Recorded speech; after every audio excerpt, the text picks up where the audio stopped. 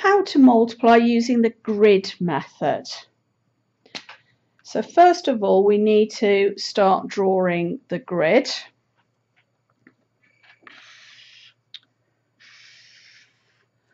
So we're going to partition each of these numbers. So starting with 343, I'm going to split that into 300, 40 and 3, like so.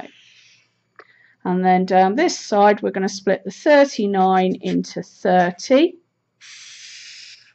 and 9. So now what we're going to do is multiply each pair that correlate to the square. So whichever square you're in, it's the number above and the number to the left that you need to multiply together. Now, one of the things you can do with this is put all the zeros in first. And putting the zeros in is quite simple in the sense that this times this is going to end up with those 3 zeros all on the end. So we can put those in to start with, like so. Now 30 times 40 here, it's going to end up with 2 zeros. And 30 times 3 is going to have 1 zero on the end.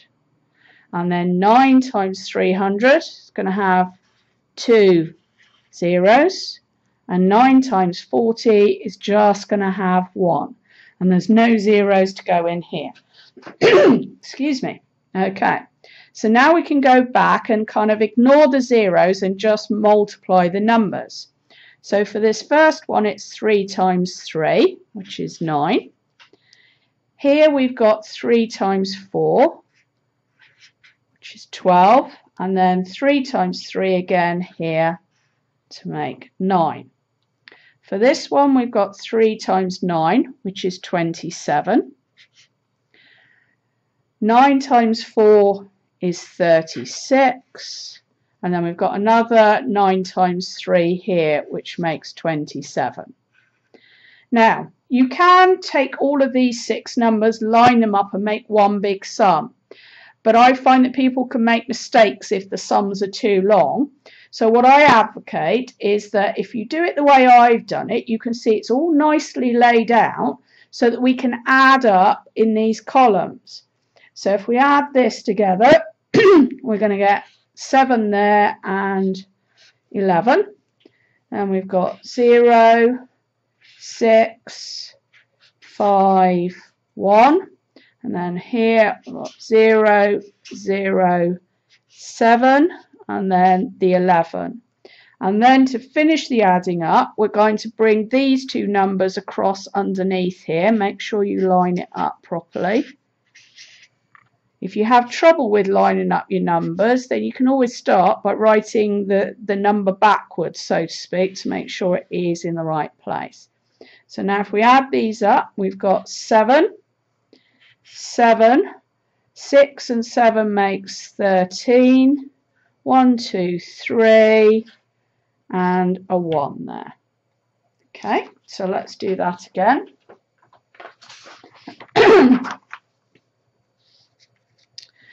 So we start with forming up the grid. So we're going to have 200, 40, and 6. By putting this extra line here, it makes it easier to get these numbers lined up at the end. So over here this time we're going to need 600, 50 and 9, like so. So again, I'm going to put all the zeros in first and then tackle the numbers. So here we're going to have 4 zeros. Here we're going to have 1, 2, 3 zeros. And here we're going to have just 2 zeros. This one here we're going to have 1, 2, 3 zeros. Here we're going to have 2. And here we're just going to have 1. And here we're going to have 2 zeros. You can see there's a bit of a pattern to this, isn't there? And here we're just going to have 1 and none in this one. So now let's go back and do the times tables. So we've got 2 6s, which is 12. 4 6s, which is 24. 6 6s, which is 36. 5 2s are 10. 4 5s are 20. 5 6s are 30. 9 2s are 18. 4 9s are 36. 6 9s are 54. So now we're going to add down these columns again. So we've got 4, 5, 9, 3, 0, 6, 3, 6, 2, 0, 0, 8, 1, 3, 1. So by doing the zeros first like this, it means that these sums are automatically lined up nicely. So let's bring the other numbers across. So as I said, if you have trouble with lining them up, then just take this number and write it backwards. So we do 0, 6, 3, 6, 2. Same here, 4, 5, 9, 3. Let's add those. So we've got 4, 11, 10, 18, 19, 20, 21. 1 and 6 is 7 and 3 is 10 plus the 2 here makes 12. 3 and 2 is 5 plus the 1 makes 6 and a 1 there. So we'll do one more.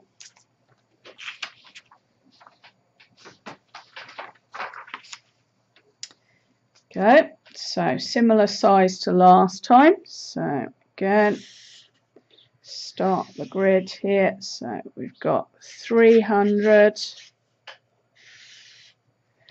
50 and 9. And here we're going to have 600, 30 and 4. So putting in those zeros again, so 4 here,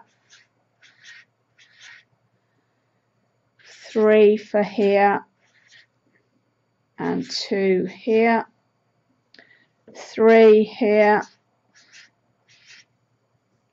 2 here, and just that 1 there.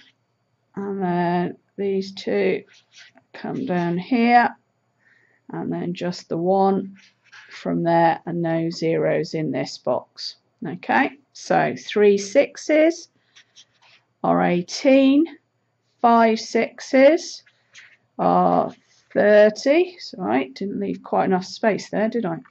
9 6s are 54. 3 3s are 9. 3 5s are 15. 3 9s are 27. 4 3s, 12. 4 5s are 20.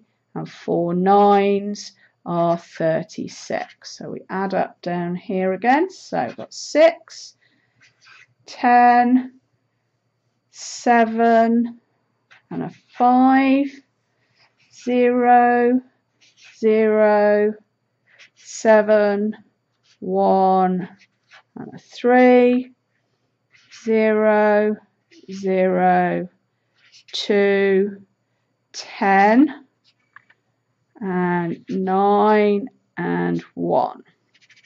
So now bring the numbers across. So we've got 0, 0, 7, 1, 3, 6, 0, 7 and 5.